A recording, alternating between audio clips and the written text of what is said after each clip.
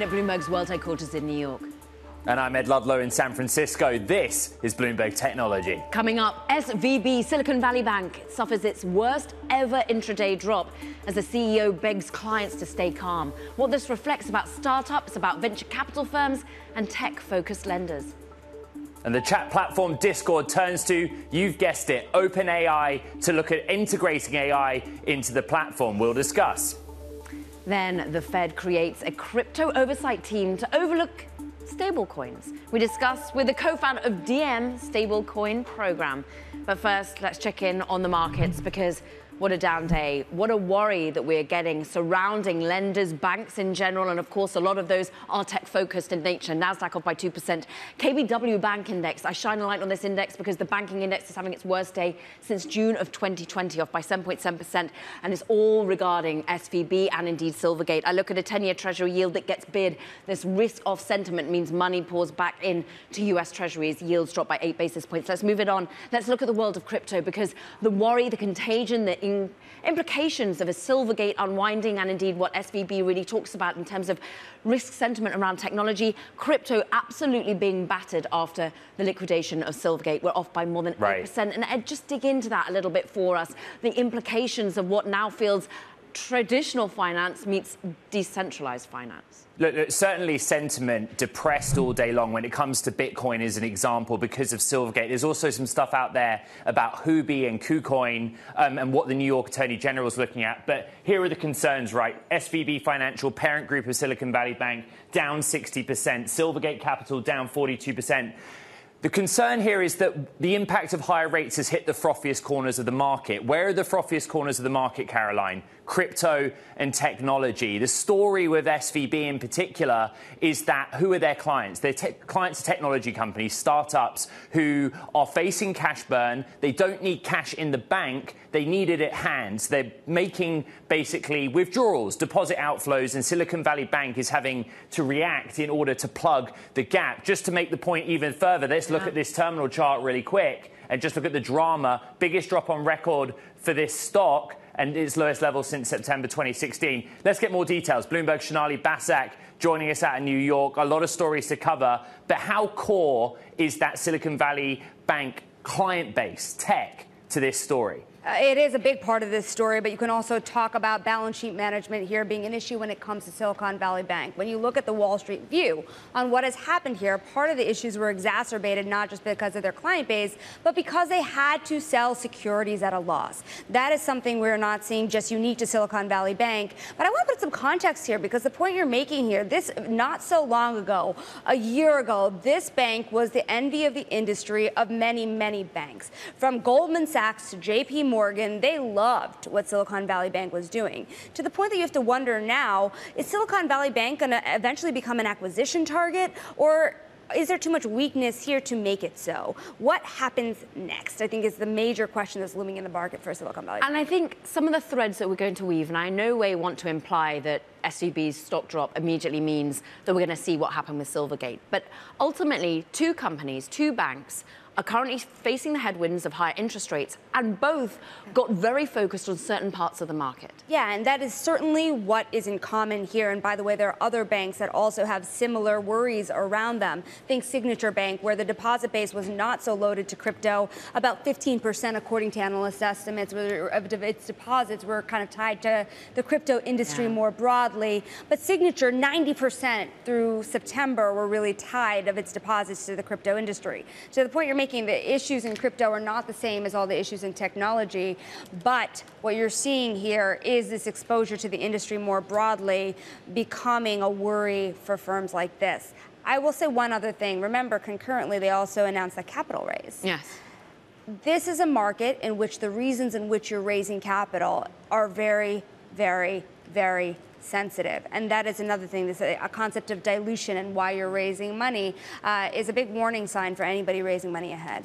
Certainly saw that being really shown out through the KBW Bank Index performance today. We really want to thank Sonali Basak in the moment for all things weaving together what is happening with the likes of SVB, but also what happened with Silvergate. And we want to dig into Silvergate and crypto a little bit more now with Avalab's president, John Wu. John, We turn to you for your expertise because you have announcements to make. You are still building in a space, but ultimately you are currently a man who is trying to digitize the entire, and ultimately trying to digitize world's assets for traditional finance, for asset managers. How hard is that when we see Silvergate having to unwind?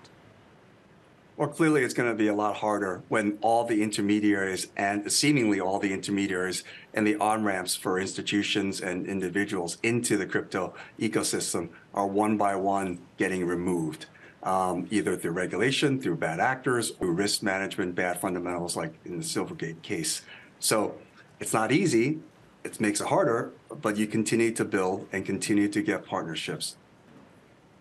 John, you're operating in an ecosystem, in an industry that still wants to build, have access to capital, needs banking services. Just very quickly, give us some insight into the conversations you're having with industry peers about Silvergate, about what this industry is going through right now. So when things get better, the issue is if there are no on-ramps, no intermediaries to help new institutions come into the space, that'll delay the growth of the space. The other problem is even healthy balance sheets in the space, they need little things, banking services. Like crypto is a fintech business, and legitimate businesses need banking services to pay people, to do things that every other company does. If we remove the banks that help these companies do that, you're removing companies' desire to be onshore, and unfortunately, U.S. companies will move offshore for banking services and other things that they need to just operate. Caroline, I just want to go back to the point you and I are making at the top of the show, right, which is if you put Silvergate side by side with SVB, what do they have in common? It's a discussion around what the impact of higher rates has been on froth. Where is the froth? It's in crypto and it's in technology more broadly. We're just seeing a delayed reaction, it seems. And SVB actually, having to come. If I may, I've seen this a couple of times in my career, because my first part of my career was in the financial markets. Every time the Fed raises rates, things break. And the first things that break are usually the bad actors and the frauds. And then at the tail end of that, bad risk management, bad fundamentally driven companies break. So if there's a silver lining here is now we're at layer 2. Yeah. And then when things stabilize, hopefully we go back to a stable environment. John, are regulators turning to you for advice? They should. I was down in D.C. and talking to senators and talking to other agencies. Our general counsel's constantly down there talking. I think we need to open up a healthy dialogue. It can't be just one way. And if that happens, you'll bring a lot of the capital markets back and a lot of the innovation back. Otherwise, like I've been saying, things are going to continue to move offshore because the certainty in rules and regulations is happening in Europe, is happening actually even in Asia. What's so fascinating is, of course, at the same time as we worry about Silvergate's implications, we think about what's happening with Silicon Valley Bank at the moment, its exposure to technology, to startups. John, just want to bring our audience some breaking news that, interestingly, the Founders Fund, which a key VC player, is advising that its own companies should withdraw funds from Silicon Valley Bank. Now, we know the CEO of Silicon Valley Bank has been out there trying to reassure clients as to what the stock drop means, what the conservation of its capital at the moment is trying to signify. But ultimately, we are going to see some concerns being built if Founders Fund are indeed advising their own portfolio companies to withdraw funds from SVB. Can I ask you, as a founder, John, do you have money in traditional finance? Do you have money with Silicon Valley Bank? Well, Silicon Valley Bank is one of the banks that we use, as well as some of the other ones that were mentioned. So I think the right thing, the prudent thing we've learned is counterparty risk once these things start. This is a classic bank run. And when the bank run starts, you don't want to be the last guy there and wondering what happened. Unfortunately, this is the way banks work. They rely on trust. When they lose that trust, bad things really will happen. John, so I know we have so much to discuss about Ava and what's happening with Avalanche, but we have to stick with this story because it's happening before our eyes. What do you do in this situation? Do you follow the advice of names in the Valley like Founders Fund and pull the money? Do you stick with it? I mean, I have to just point out there were a number of names that Bloomberg cited in its reporting that said what we're seeing in Silicon Valley Bank is not the same as Silvergate, and actually long term they have a completely solid future. What would you do in this circumstance? Well, hopefully there's enough. What I would do is you have to diversify out. and maybe not pull everything, but pull some. Have you, We John? experienced this back in the great financial crisis where you had to diversify your prime brokers. Luckily, we have already diversified, so we're less exposed than we were literally just a few weeks or months ago. Okay, and I think ultimately you're going to continue to dig, to ask questions. Has it been easy to gain that sort of information from Silicon Valley Bank at the moment, or are you relying on analyst reports that we get, and indeed some of the reporting coming from our own journalists? You're relying on your own interactions. The operator always has a better view. The cadence of responses and how things are working, the size of transactions, all of those little subtle hints is what we're relying on as an operator. By the time you read it in the news or something, unfortunately, it's probably a little bit late. I just want to ask a little bit. Of course, you are there trying to ensure that your banking is secure, that where your money is put, that your business is on solid footing, and I'm sure you have done, and as you said, you've already diversified. You're also diversifying your business, and just very briefly, John, we brought you on the show because you've done this new deal. You're bringing Web3 to gaming in particular. How hard is that to sign these new sort of documents, get on board the likes of TSM and Blitz app when people are questioning the overall Web3 trajectory? Great question. And that's the fun part, by the way. No doubt it's harder, and especially with US companies. But the cadence in foreign companies is actually happening. In this TSM case, just so people know, this is one of the largest gaming franchises. TSM is the equivalent of an esports team. It's like the Yankees for esports. And they're going to provide their gamers with some of the requests the gamers want, which is to get more liquidity for their in-game items through an Avalanche-based wallet. Right now, the way the world works is gamers have closed-loop systems where they buy in-game assets on one place, but they can't sell and move to another very quickly, or they have to pay large fees to convert back to US dollars. So they're going to create a wallet on Avalanche where all these different games will have interoperability and make their lives better. John, we'll continue the conversation on the partnership with Blitz, TSM going forward. There's something happening here right now in global Silicon Valley, and we're grateful for your insight on it. Ava Labs President John Wu, thank you very much. Thank you. Now coming up, Discord gets on the OpenAI bandwagon. Is that a surprise? Expanding its own AI offerings. We're going to talk all about that development next. This is Bloomberg.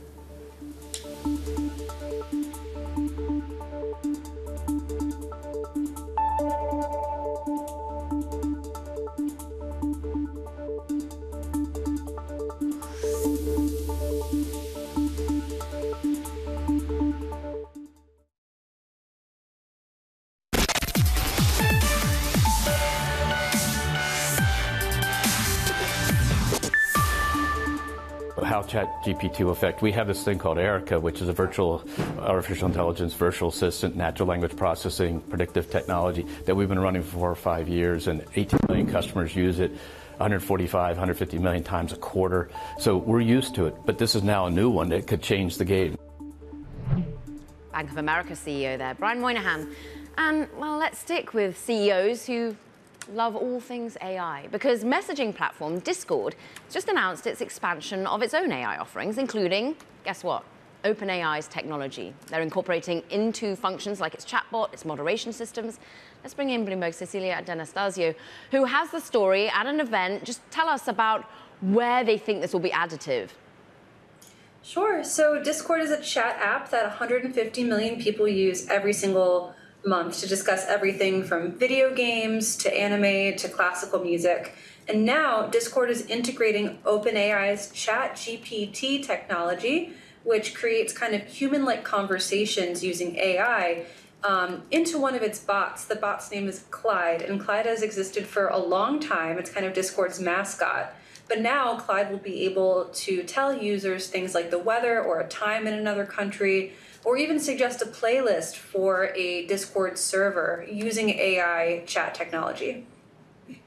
All right, Bloomberg, Cecilia D'Anastasio, thank you so much for your reporting. Caroline, I've got to bring you some more breaking news headlines crossing the Bloomberg terminal. Our sources now telling us that Y Combinator is advising its companies in its portfolios to limit their exposure to SVB Financial. Y Combinator, the latest name according to sources, follows Founders Fund just in the last 20 minutes. Those after-hour declines on Silicon Valley Bank or SVB Financial Group now really accelerating, down 6% or so. We'll continue to track the names that are adding to this story blow by blow. We're going to get back to generative AI, though, and let's keep talking about this with Dion Nicholas, who's the CEO and co-founder of Forethought, a generative AI company for customer support automation, which, guess what, Caro? They also recently announced integration of OpenAI technology with the launch of their own Support GPT platform. I saw you smiling.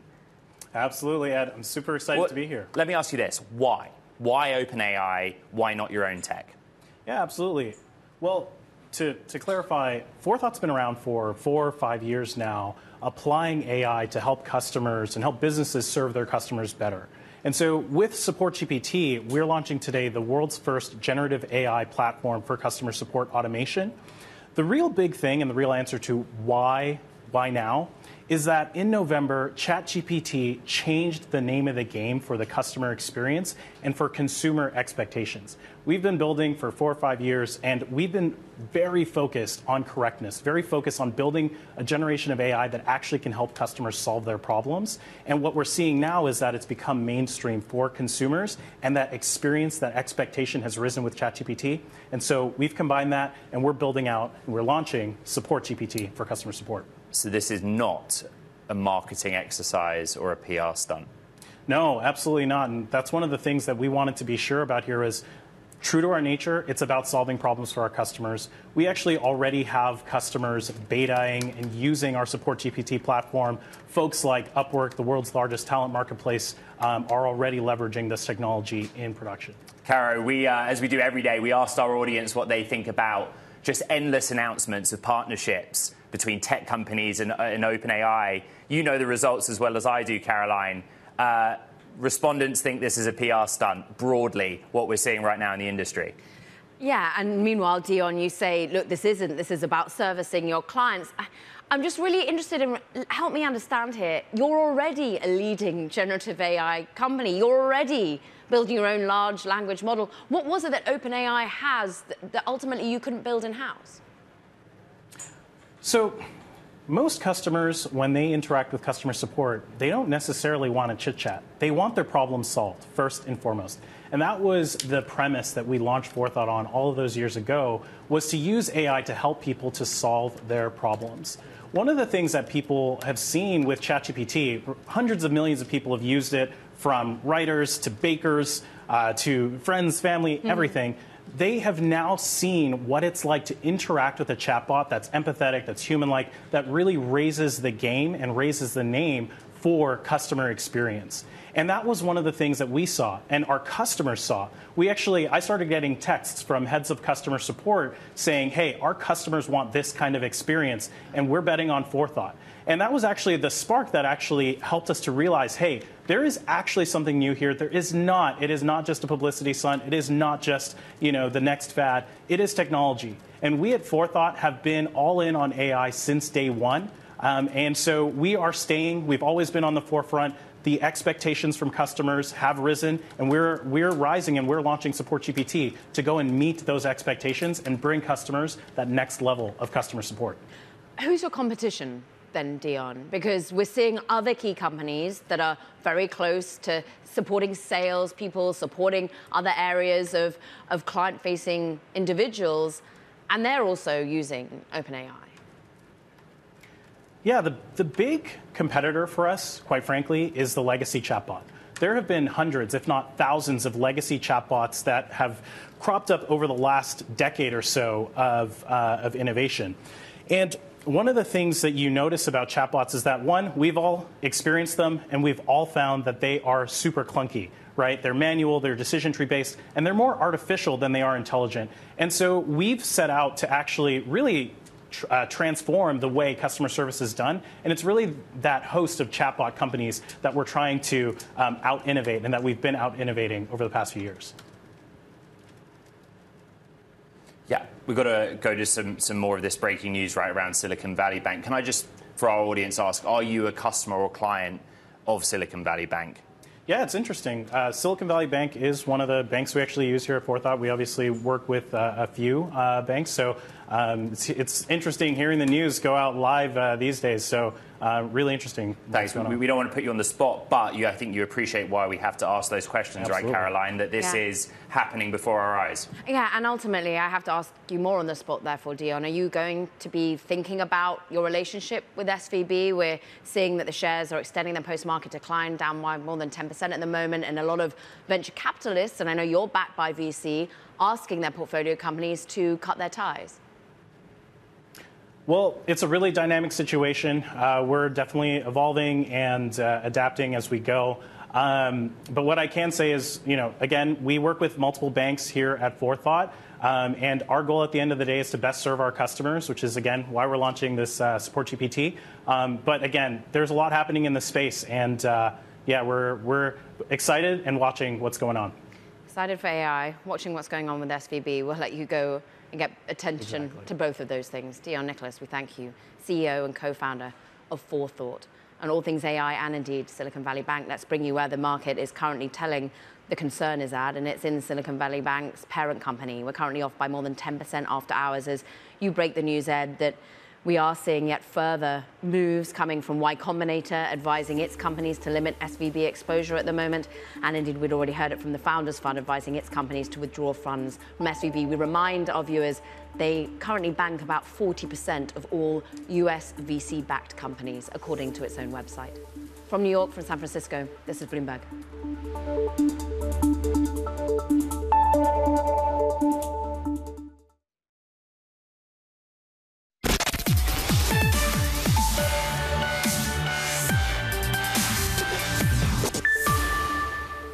It does business with nearly half of all venture-backed companies in the United States, said Silicon Valley Bank, the parent company, falling further after hours after, of course, it warned the market earlier today that it's having to shore up its own capital, selling off assets, doing a share sale, and ultimately now seeing, despite this sort of talk of confidence, the ultimate depositor is moving away from them. VCs are advising their portfolio companies to cut ties.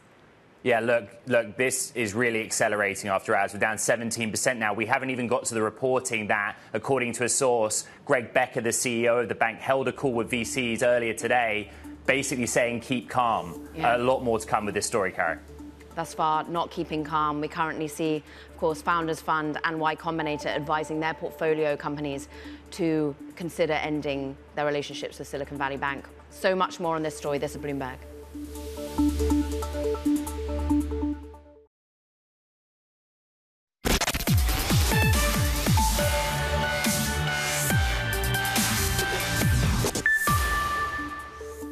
Want to know how tough it is out there for startups? Look no further than Silicon Valley Bank. Now, as the name might suggest, it's a lender to venture-backed startups. And, well, it's just announced the trouble that it's in. Its shares have plummeted, the parent company of it, the most since 1998. Why is it struggling?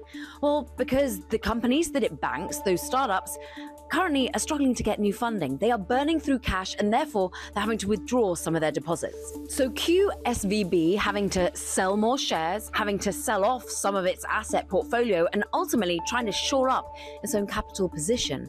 This just comes one day after the crypto-focused lender, Silvergate, announced that it was winding down, that it was liquidating after its own customers had to withdraw deposits because crypto prices tumbled. Look, what is to blame here? Interest rates. They're rising as the Federal Reserve raises interest rates to tackle inflation. Suddenly, boring old safe US government bonds look pretty appetizing. They actually give you some yield. So why take a riskier bet on a crypto company or a startup that may or may not pay off? This ultimately is the end of free money. It means that valuations are sinking and it's hurting certain lenders and companies that bet everything on these tech and crypto sectors. Look, let's get more into this unraveling story as the shares continue to drop after hours for Silicon Valley Bank. We've got Bloomberg's Max Reyes, who's been across this story. And just talk to us ultimately, now it seems to be the venture capitalists who were getting the calls from the CEO of Silicon Valley Bank to calm and stay calm, are now not staying calm and telling their portfolio companies to cut ties. Yeah, I think that's a great way of putting it. I think, again, the thing to keep in mind is what the interest rate environment is doing to these banks that decided to really push into particular sectors. Silicon Valley Bank and Silvergate have a lot of differences. Obviously, Silicon Valley Bank has been building out this specific franchise for decades, while Silvergate's push into crypto is relatively more recent. But the similarity is that they took a bet on a very, very specific sector of the U.S. economy. And as interest rates continue to climb, as you know, the areas that they focused on, their backyards, as it were, sort of dried up, they've been forced to reckon with that. Obviously, that led to Silvergate to make the decision to wind down. We're still seeing how this is playing out for Silicon Valley Bank. Right. But clearly, clients and investors are worried. Max, to recap the reporting, $21 billion off their securities portfolio. They're selling at a loss. According to a source, Greg Becker met with venture capitalists and clients to kind of reassure them what's going on. I do want to show what Greg Becker had to say today about the actions that Silicon Valley Bank's taken.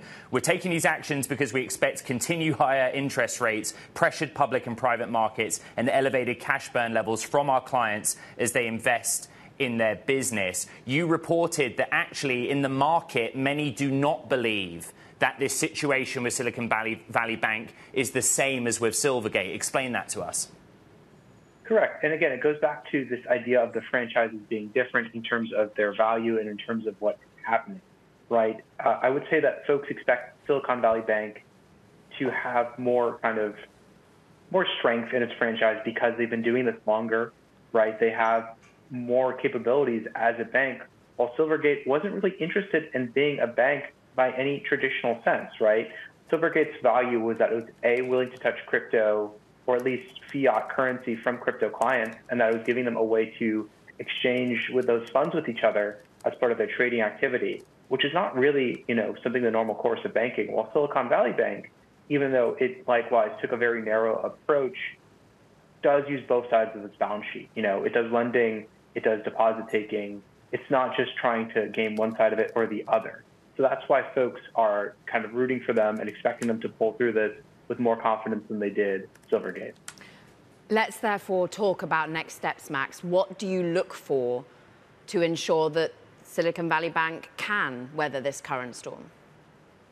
The fundamental question going forward is going to be how many more of these clients opt to pull their deposits, how many more withdrawals we see, and how that affects the bank's capitalization. What ended up killing Silvergate, right, was the fact that even though it could honor the withdrawals it was seeing, it was no longer as capitalized as well as it had been due to that, right? And there are various capital ratios and so on you need to satisfy as a regulated financial institution. So that was one of the key sort of issues affecting Silvergate going into it. Again, investors, people who watch the market, see key differences between Silvergate and Silicon Valley Bank, but that is what people will be looking for. How will the franchise fare as this continues? Bloomberg's Max Reyes, terrific reporting. I think this is probably just the start of this story. We'll track it in the days to come. Now, let's get to the world of crypto kind of more broadly. Today, the Fed announced plans to form a crypto oversight team. This, as Fed Vice Chair for Supervision Michael Barr discussed the impact of stable coins on the financial system. Have a listen. Consider the consequences if a stablecoin not subject to appropriate supervision and regulation were to be adopted as a widespread means of payment, which some stablecoin developers state as a goal. Stablecoins have the potential to scale quickly because of network effects. An unregulated, unsupervised deposit-like asset could create tremendous disruptions, not just for financial institutions, but for people who might rely on the coin if it were to get wide adoption. Let's talk about the network effects of stablecoins with Morgan Bella. She's the co-founder of Facebook's DM stablecoin program, but also partner at NFX, a VC focused on network effects, $1.1 billion of deployed capital assets under management. You heard there what the Fed Vice Chair had to say. Are you convinced by it? Thank you so much for having me. And yes, at NFX, which stands for Network Effects on the board, we are believers in network effects. As a creator of DM, I'm a believer in stablecoins. So hearing Michael Barr acknowledge stablecoins in that way, I'm trying to stay net optimistic, but I am admittedly a bit nervous that oversight could maybe go too far. I don't necessarily see network effects and these assets taking off quickly as a bad thing, which definitely feels like he's coming at it with a negative tone. And of course, that was the ultimate demise of DM when it had to sell itself. I have to say, it ended up selling itself to the likes of Silvergate Bank in and of itself, some of the assets, because they had to be, it went into unwind because ultimately they didn't feel the regulatory environment was ready for that. What are you hoping to hear from regulators that they do indeed recognize ultimately the importance of stablecoins? Because you've written an essay on this. I did write an essay on this. Thank you for reading it or commenting on it. I'm hoping to hear that the U.S. government recognizes that stablecoins are a huge asset. So dollarization is an effort that the U.S. government has been trying to push for over 200 years, and not necessarily in scalable ways. Like the U.S. government to this day backs up physical trucks of cash into villages around the world. If you believe that the future of money is more digital than it is physical, stablecoins are a real tool to further push dollarization, which as an American is pretty awesome. And not all stablecoins are created equally. I've said there's 50 shades of stablecoins, but there are what we coined as safe stablecoins, which we define as assets with digital representations of actual dollars. So let's say a safe digital US dollar has a physical US dollar in a bank account somewhere. And the US government should see that as a great tool. So I'm hoping that the US government realizes that stablecoins are really not an issue or a matter of crypto first. It's really an issue and matter of dollarization and U.S. hegemony first. Yeah. Financial services second, and crypto is just kind of the infrastructure on which it's built. But when you hear, of course, Barr saying they scale quickly due to network effects, and he warned that therefore if they go unchecked, ultimately there's a risk there, a tremendous risk. Is the risk really ultimately for him that, well, it gets bigger than non-digital cryptocurrencies? I just want to shake him. If he's listening, I'd love to shake you. So we'll message him. The risk, yes, thank you. The risk, where I will admit and see a risk, is that there are 50 shades of stablecoins, as I mentioned, and they're not all, quote, safe, in that people are using the 3 letters USD and tacking it on to various assets, which could be misleading to consumers. And the onus is on the consumer to do the homework on their own to decide if this version of digital USD is safe, is this one not, et cetera. But if they are regulated, for which there are some issuers, for which there are actual physical dollars, like at least one in a bank account for every digital version, like if that takes off quickly, that could be a good thing. Like again, the US government has been trying to push dollar hegemony for 200 years and not quick and scalable ways. And this could really, really be a great tool for that. Morgan, DM, the association's assets sold to Silvergate. You were co-founder of DM. What is your reaction to what you're seeing happen with Silvergate? It's all kind of disbelief. So I was not at DM I left right around when that sale was being negotiated, so I wasn't there for that. But I will say that even though DM did not take off or succeed in the ways that we had hoped and dreamed, I was excited to see the assets live on with the hope that another entity, not Facebook, would potentially help bring these ideas to life. So it is a bummer to see that not be the case with Silvergate. But yes, we're a great partner at the time, and we were happy to find the home. But it's all kind of surreal. Morgan, we have to ask as well, the other big piece of breaking news is SVB Financial, Silicon Valley Bank. Are you a deposit client of that bank? We're showing a chart on the screen, biggest drop on record this Thursday. I have a friend visiting who got to the office today and was like, you didn't tell me the sky would be falling. And I thought he was referencing it raining in San Francisco, but he was referencing Silicon Valley Bank. So definitely still in shock and awe there. NFX is a client of SVB, to be honest. They've been a great partner to us, as they've been a great partner to everyone else in Silicon Valley and the broader tech world. And they've really been a pillar of industry in a really positive way to date. So this is deeply upsetting to see. We don't know much. We're watching it like everyone else is watching it. And as information unfolds, advising both the portfolio and ourselves accordingly. But Morgan, will you have to ultimately advise your portfolio clients, even if they are a great partner, to sever their links to pull their deposits? No, that's like the multi-billion-dollar question of the day. If we do feel that it is unsafe and puts our companies at risk, we will do so, but we What would be the tell for that? What would be the signal that you then think it's unsafe? The biggest question that we're asking is how will this impact our portfolio companies from operating their businesses in the day-to-day? And I don't think we're worried about everything vanishing, overnight, but we are worried about our companies being able to access working capital that they need to run their businesses today, tomorrow, and over the next few months. So it's unclear exactly what the objective sign is that we are looking for, but that's kind of the question we're looking to answer. Morgan, thank you so much for coming on, for talking all things crypto, all things traditional finance, and being so clear with us. We appreciate it. NFX partner, Morgan Bella. Thank you. Coming up, Walmart. Well, it's narrowing the gap with Amazon for wealthier online shoppers. We'll dig into it next. This is Bloomberg.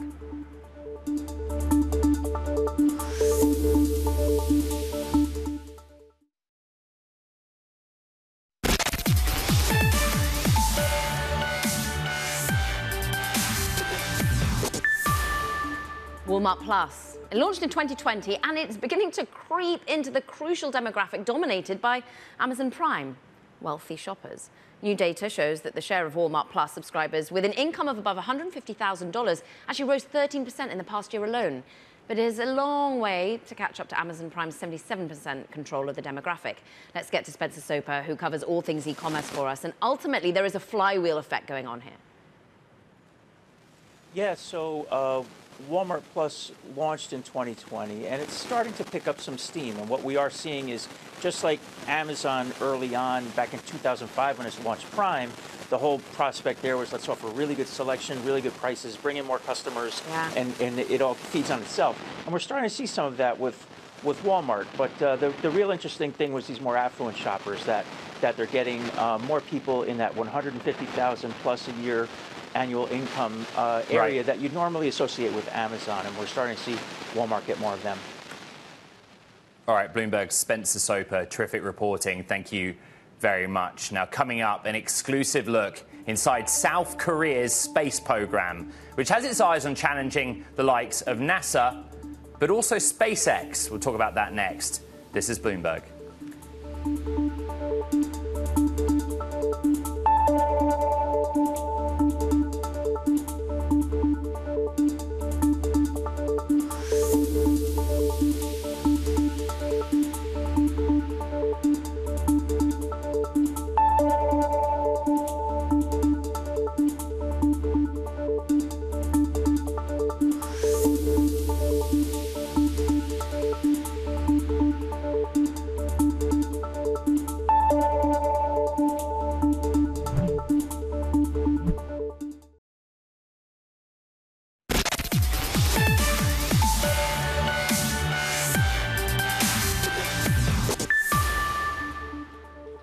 South Korea is pushing to be a major player in space exploration by 2045. With treaties that are limiting tech capabilities, South Korea's rocket scientists turned to the internet to find an engine that they could mimic. Chief North Asia correspondent Stephen Engel got exclusive access to South Korea's rocket launch program. Have a listen. South Korea has lofty goals for its fledgling space program that needed one giant leap of faith in a search engine to get it off the ground. Treaties between established space powers like the US, Russia, and France prohibit certain tech transfers to aspiring space club nations like South Korea, leaving its small team of pioneering rocket scientists to scour the web for ideas. We looked up on the internet to compare and find a suitable launch vehicle. What caught our eye was the SpaceX Falcon Merlin engine. We developed Nuri, looking at the picture and using it as a point of reference to design. Kerosene is a fuel tank. This is an actual Nuri 3-stage launch vehicle, not a replica. And Bloomberg News got an exclusive and unprecedented tour of the entire Naro Space Center, where the first 2 Nuri rockets were launched, including the first successful test mission last year. What did you feel when it launched for the first time? My heart is beating fast too. And praying, please. Pray. The next launch, perhaps by as early as this May, will deploy actual commercial satellites, powered into orbit by those SpaceX-inspired but locally made engines, and they're nearly 300 tons of thrust. We're trying to build a SpaceX-like company. It's a model that marries Elon Musk's cost efficiencies with South Korea's prowess in advanced chips. At present, the Nuri costs about $80 million per launch, compared to $67 million for the more powerful, larger payload Falcon 9. That's largely why later this year, South Korea's government-run KARI will transfer its commercial rocket launching to a private company, rocket engine maker Hanwha Aerospace. We're seeking to see if Hanwha can make this Nuri rocket profitable, but it's a very hard task. Elon Musk has made a very tight market for other companies. This is South Korea's main launch center and launch pad for the last 2 Nuri rockets and the next one that will be launched sometime later in 2023. But over here, they're going to expand it because they have larger ambitions for destinations further afield, including the moon and beyond. And liftoff of Artemis 1. Namely, participation in the NASA-led Artemis program to return man and payloads to the moon. National security, too, will be a key driver at a time when North Korea is improving its rocket capabilities, and a sanctioned Russia means one less rocket launch provider available to South Korea. It's important to find cheap launch vehicles from a business perspective, but I think it is very important for the country to have the ability to put satellites or things like this into space when we want to. To get into the once fairly exclusive but now increasingly crowded global space club, South Korea may emulate another American accomplishment, the Kennedy Space Center, to transform these sleepy islands in the nation's south into an aerospace industry epicenter. Stephen Engel, Bloomberg News at the Naro Space Center, Gohong, South Korea. From South Korea and space to the here and now on the ground when it comes to financials, let's look at Silicon Valley Bank, still tumbling after hours, after, of course, there's concern about companies starting to pull their deposits yet further from this particular lender. Hannah Miller is with us, and of course, a key component of lending to VC-backed US companies. We're down now more than 20%. What are you hearing from some of the venture capital companies? Yeah, so we know that there's a lot of concern among venture capitalists. We know firms are pulling funds from Silvergate and advising their portfolio companies to do the same. From SVB? From SVB, yes, that's correct. We know that there was a call this morning where SVB's CEO advised clients, which included venture capitalists, to remain calm. He said this multiple times, but still there's a lot of concern here, and this is a developing story that we're keeping close tabs on. Just give us a sense of size and scope. Basically, most of Silicon Valley uses this as their banking of choice. Yes, this is a key component in Silicon Valley. We know venture capitalists gravitate towards this bank. We have big names connected to Silicon Valley Bank. And ultimately, Hannah, we're hearing, Greg Becker, the CEO, is saying, stay calm. But when you've got Founders Fund, of course, co-founded by Peter Thiel, saying that there's no downside to removing your deposits, when you've got Y Combinator perhaps advising their companies to do the same, feels like this is going to be a crescendo effect. Yes, that's what we're keeping tabs on. People are nervous. Yes, they're being told to stay calm, but that seems to be sparking even more anxiety among investors. So we have portfolio companies on edge. We have VCs on edge. This is a very intense story. Very, very quickly, what do we not know? What's still to find out? We are certain that more people are pulling funds from SVB. We don't know what's going to happen here in terms of getting them, right side up. We, of course, put out our feelers, and we are in constant conversation with Silicon Valley Bank, and we'll bring you any up-to-date information from that particular lender. But Hannah Miller, we thank you so much. And that does it from this edition of a very breaking news-heavy Bloomberg Technology. Yeah, tomorrow, Twitter Spaces, 12 Eastern, 9 a.m. Pacific. I know what you and I are going to be talking about. This is erupted into a huge story around Silicon Valley Bank. This is Bloomberg.